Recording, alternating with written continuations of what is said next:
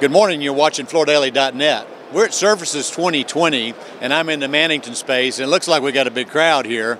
And I'm with Zack Zehner, the president of the residential business, and with Terry Marchetta, the director of design. How you guys doing? Good morning, Kemp. How are you? Thanks for having us.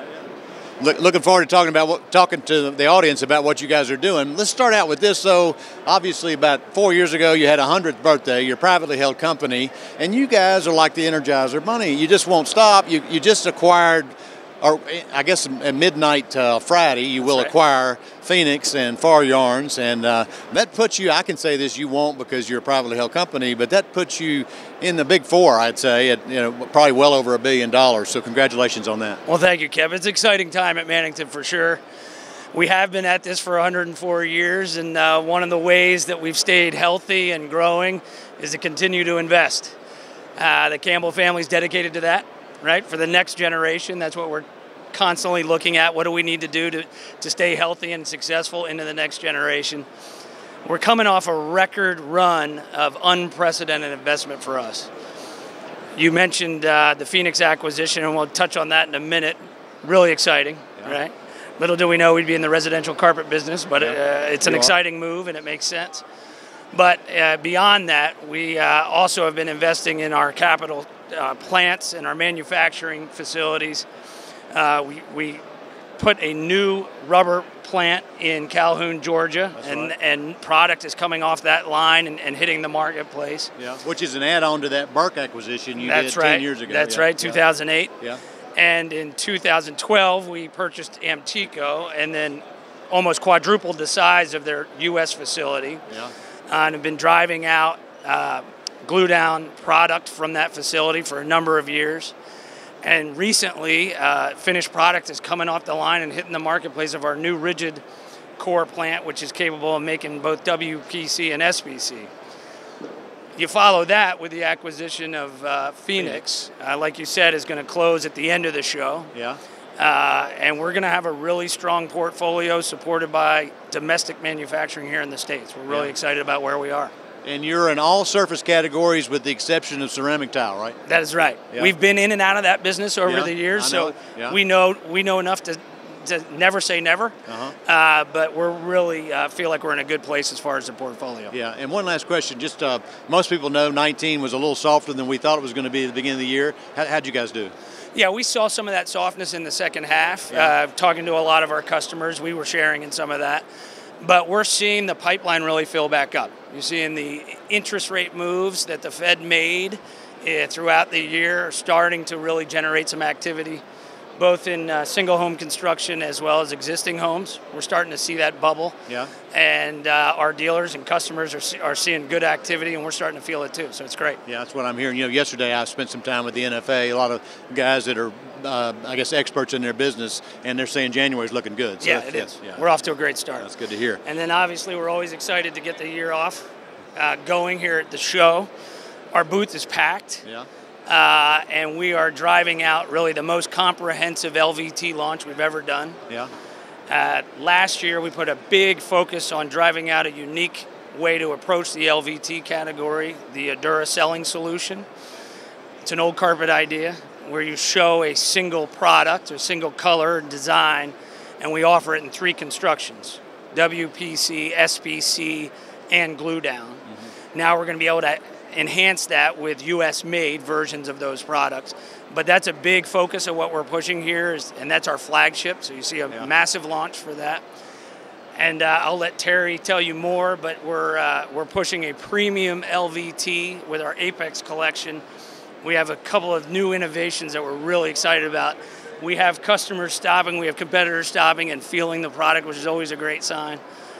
So it's a big, big launch. And then we're also driving out a new SPC collection, which is tied together with a new stair tread technology. Okay. So we are really pushing the boundaries and investing heavily in LVT. And then, of course, new launches in our engineered wood. We're driving out a premium product, really helping our dealers drive that category up, be more profitable in the wood category. New technology in laminate and new introductions in sheet. as well as rolling out a new digital platform. So we've been busy. Sounds like eager for 2020 to start, and we're really excited. Okay. Terry, come over and tell us a little bit more about it. I need to point out that this time last year, you were just stepping in the lead role for design. Joe Amata had retired, and now you've been doing this as the leader for over a year. So update what's going on with us. Well, we're super excited about everything this year. I kind of can't really put my finger on one thing I like. I love everything. I think our styling department did a wonderful job of really focusing in on the right looks that connect with the trends, especially in color and design. So as you look around the booth, you're going to find a few features that are completely different. First, we minimized all the graphics. We consciously taken out knot holes, imperfections, very graphic details to create beautiful, almost backdrop looks that allow the consumer to feature her own personal style. We're minimizing the use of gray. We felt we had too much gray within the palette, so we infused our patterns with yellows and orange to make it more clean and bright and fresh. And also, as you look around, you're going to see we're putting innovation back into the equation. When you look in each category, there's going to be new shapes, new sizes, and innovations, not only that pushes realism, but pushes and helps with the installation process. For instance, if you look in our hardwood category, we have a new product called Park City, which is absolutely beautiful. It is a sawn-faced European white oak that's completely in trend, completely minimal. It has fill knots, it has a very smooth surface texture. It comes in a long, wide format of 7.5 by 7 foot long, as well as a new size for us, a herringbone option, to give the consumer that option to customize her look. You look into our restoration collection, we have a product called Anthology that's not only minimal, but it pushes realism. What's special about it, it uses 3 types of wood, oak, maple, and hickory, in an 8 by 51 inch plank format. But what's special is that it's digitally printed. Typically in a laminate pattern, you'd have 10 planks. With Anthology, you have 20, giving you 50 square feet before you see a repeat. So not only it looks like wood, it has the performance aspect that you expect from laminate.